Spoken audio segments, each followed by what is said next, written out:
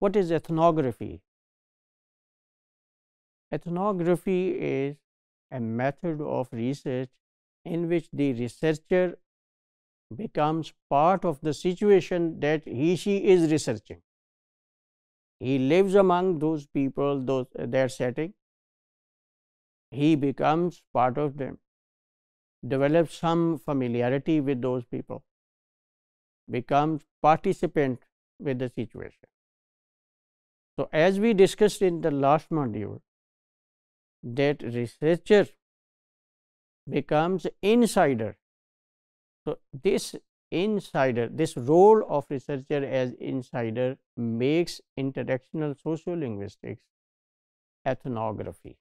So, that is why the title Ethnographic Interactional Sociolinguistics. And what is its link with gender ideology?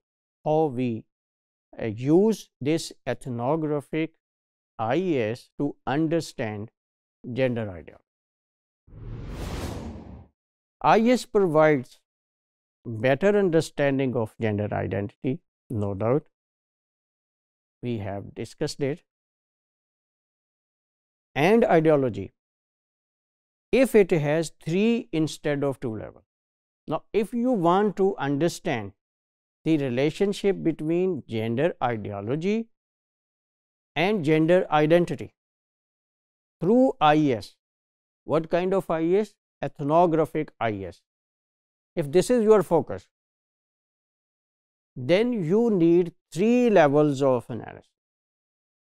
First would be micro level, that is the interaction where individuals are talking with each other.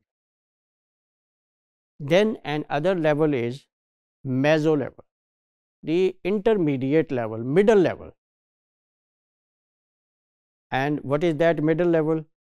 The external context of workplace. I would define this later. The third level is macro level, societal level, and that is ideological context. So, first is micro level interaction, second is meso level workplace context, third is macro level ideological societal context. And what is ideological context and societal ideology? It is heteronormativity. What is this? It is heterosexuality. It is another term for heterosexuality. Heterosexuality is known all over the world. In all cultures, it is established, it is recognized that sex relations are possible only under certain cultural norms and rules between 2 persons of opposite sex. This is called heterosexuality and heteronormative. Meso level consists of, now micro level you understand, macro level you understand, meso level is included in this talk, in this module. So, I would explain it. Meso level consists of information. We have called it workplace context. So, what is part of workplace context? Number 1, organizational structure. Workplace is part of some organization. If it is, for example, office of a university office, for example, it is accounts office, definitely it is part of some department. That department is part of some institution, university, bank, etc., etc. So, organizational structure, this is part 1. And second, goals for which purpose the workplace people are together, why are they here, what purpose they are going to serve or they are going to achieve. They are working, for example, in an accounts office to maintain accounts of some office or organization, there is some goal, some activity that is common and where everyone contributes to achievement of that goal. Everyone has certain role and work and division of labor. You know these things. I have already talked about. Third thing is role, expectations and norms. Responsibilities are divided among members of the workplace. Information about these things is workplace context, and this is called meso-level. Now, this meso-level is very important. Why? Because below it you have micro level and above it you have macro level. So it connects the both. So if you understand workplace context, you understand micro level interaction and macro level the societal norm, the ideological context. As micro level discourse is connected with ideology, knowledge of ideology is important to understand gender construction through discourse. The dominant ideology in the world, as I said in the introduction to this module, the dominant ideology is heteronormativity that is known to everyone. What is that? I have explained. The dominant ideology remains the same at all places and over all time.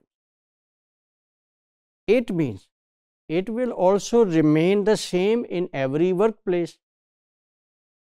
If it is the same at every place and at every time, definitely workplace is also part of society. So this dominant ideology would also be the same within workplace context. If so, it will influence workplace gender construction and interaction. Okay. However, the shape of norms and discourses which index those norms, which indicate those norms, this is the same term that we have used in the previous modules. The normativity, the ideology of the society, it remains the same, but its expression in different contexts would be different. The strength of norms and discourses which carry them, how norms are realized. Norms are realized through talk. What society expects of a man and a woman in a particular context? How do we know that? When people behave, when they talk, when they interact, they express those norms. Otherwise, norms are abstract. Norms get life when they become part of talk. So, the strength of norms, how powerful the norms are, it is shown by the discourse, the talk that carries those norms. That's what is known. That's what is not known to everyone. Okay, this is the point. Dominant ideology is known to everyone, but how at micro level dominant ideology works, this is not known to everyone. And how do we know this? Through ethnographic IS. Heteronormativity is hierarchical because society says that males are superior to, this is stereotypical conception, that males are superior to women.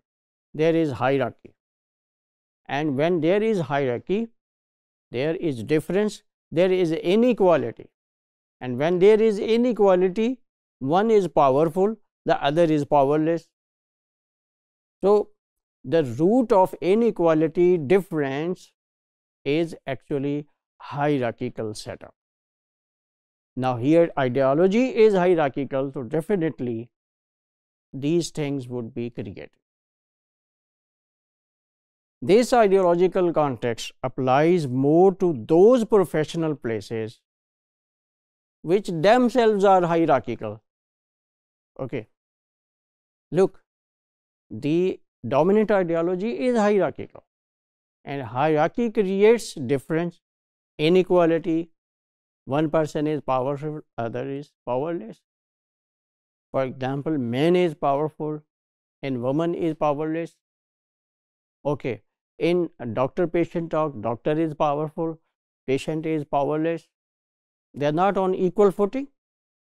So you can observe this difference everywhere, wherever there is hierarchy. This difference exists, inequality exists. And if this is the case, then the most obvious application of this hierarchy would be seen in those workplaces, professional places, which themselves are hierarchical. For example, university is hierarchy, and then bank is hierarchy. There are individual branches, then zonal, then divisional, then country level setup, international setup. In university, you have departments, then faculties, then and so on. So these are hierarchical workplaces. Higher education is one of such settings. Higher education means colleges and universities. IS researchers worked on a project in this workplace in university. The project is called GAIN. Here G stands for gender, small a for and capital N for inequality. Gender and inequality in he. Look, this use of he is very meaningful. It refers to man, but here it means higher education. So this was a project. With the help of this project, with the help of the findings of this project, you will understand all those ideas which I have introduced so far. In this project, data is gathered through interviews and recorded. The analysis of this natural data, because the data comes from natural talk. After analysis, the researchers concluded that there is gender inequality in higher education setting, which they have selected for their research. So we conclude that IS provides helpful procedure to understand relationship between society's ideology and gender identity.